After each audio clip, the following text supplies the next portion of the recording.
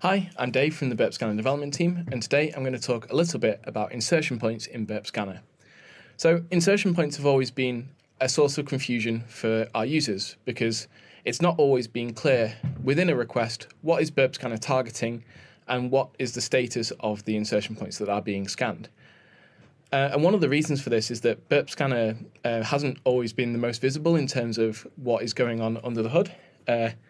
In older releases of Burp Suite, such as the one I have here, you could only ever see a count of the insertion points that were present in any given request. You couldn't click on the request and see what the insertion points were.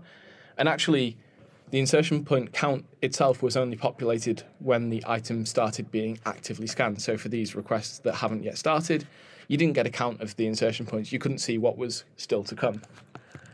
In Burp Suite 2024.1, we introduced the insertion point panel to help show what parts of a request are being attacked by Burp Scanner, and in particular what the status of those insertion points are.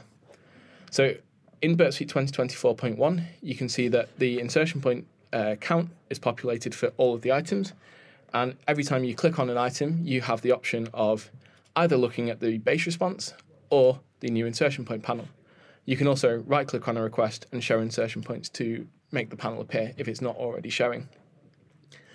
And in this insertion points panel, you can see everything that Burp Scanner identified as being potentially worthy of attacking as an insertion point. So in this request, you can see we have URL parameters, we have cookie parameters, we have header parameters, and folder and file name parameters as part of the request.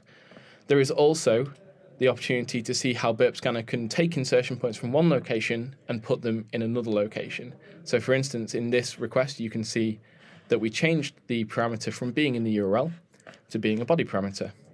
Now, Burp Scanner doesn't scan these types of insertion points by default, but you can configure it to do so, and this was just a way of helping to surface that capability within the scanner.